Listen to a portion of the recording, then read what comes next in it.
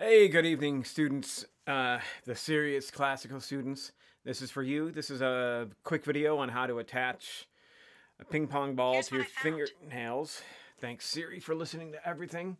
So, anyways, this is the far off camera. Time to switch to the other one real quick. Let's see if I got this going right.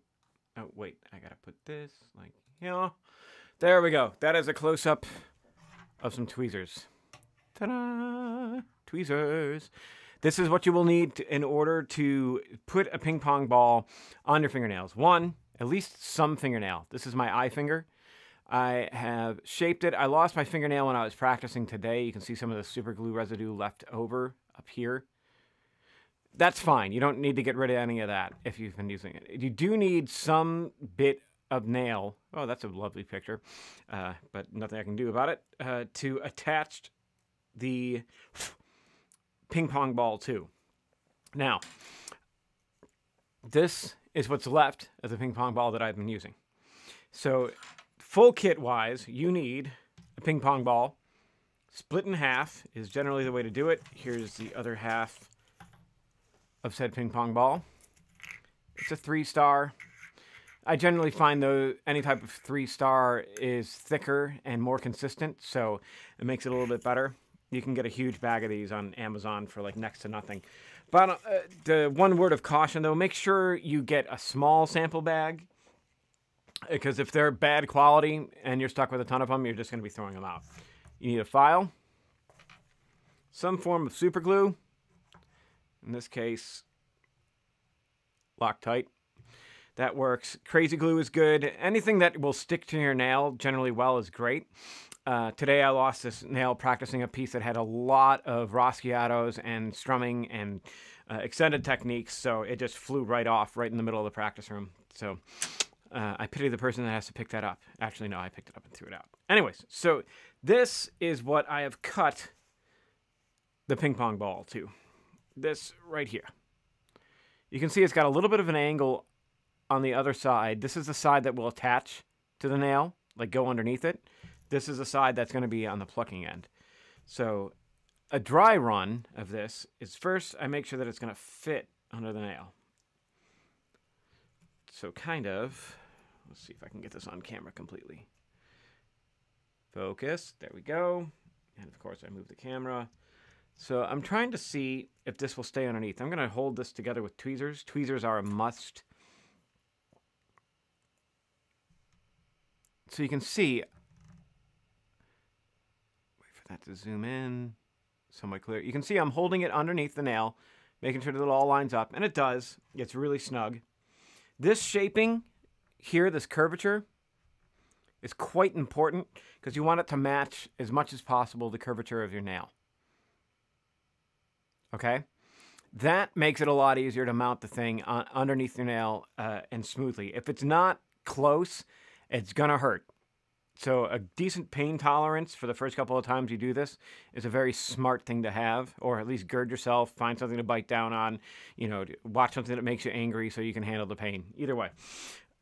So I line it up underneath the nail. I'm going to raise this up ever so slightly. There we go. Sorry about the camera angles. It should be better production value, but as long as you can see the important part, that's what counts. So you line it up under the nail like this. Now I'm going to put a dab of glue right here. All right? Just a small thing so that, one, it's not running all over the place, and two, I can make sure that it's going to be right in the spot that I want it, and then I'll use the tweezers to squeeze it shut like so against the nail until it dries. It doesn't take long. So anyways, without further ado, let's open this up a little bit more. Okay. Sorry about the focus here. Focus. There. All right, so I'm going to put this dab of glue right here. Notice it's just a little tinge with that. And then, now I'm watching my hand, not the thing. So I'm feeling to make sure that I have that going all the way around on my nail. Come on, focus, you silly thing.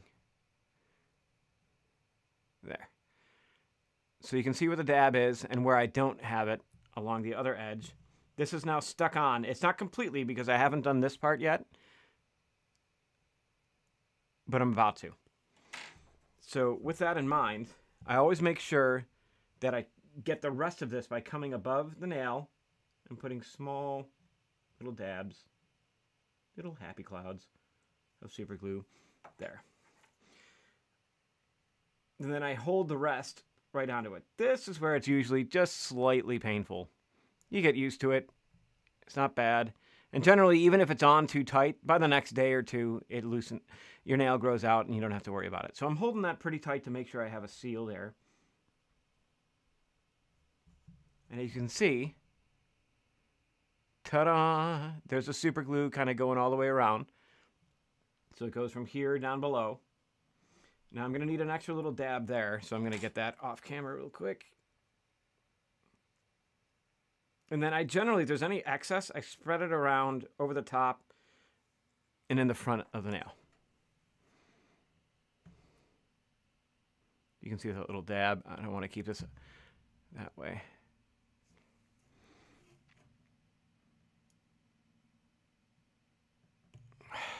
Shiny, but not focusy. Focus. There. So you can see where that's at. Now, obviously, this is gargantuanly huge, and this is not going to be the final shape. So this is basically just to outline how to get a fingernail or a thumbnail or whatever nail on. This applies to all the nails whatsoever. So what I'll do before I shave it down is I will use these nail clipper scissors, these rounded ones, to shape this nail so that it's somewhat close to what I want. I always make sure that they're too long rather than short, because you can always take more off, but you can't put more on right away. If you happen to, let's see if I can go back to the, yeah. If you happen to put your fingernail on and it is way too short, you're gonna have a bad day. At least with the super glue, you need acetone, and you need to sit there for like an hour holding it in the acetone so it dissolves the ping pong ball. It can be done. I've done that a few times, but that's how I've learned from experience. So with this nail, you know, it's all underneath. The big point of contact is pretty solid. Same thing on the other side. The other side doesn't really matter too much in terms of like mounds of glue. It's just a matter of so that it's sealed all the way around. I'm going to wait about 5 minutes, then cut it, shape it, sand it down with sandpaper, and I should have great tone. At least that's the goal. So take your time with this the first time. Make sure you get the underside, like where your skin and nail attach, that pattern, that arc that I showed in the beginning, that's as close as you can get it with these scissors and cutting that out. It'll make it a little bit more comfortable. And then start with a little dab of super glue, line it up, then get the rest, wait for it to harden, and the rest of it is there. So hopefully this helps you guys.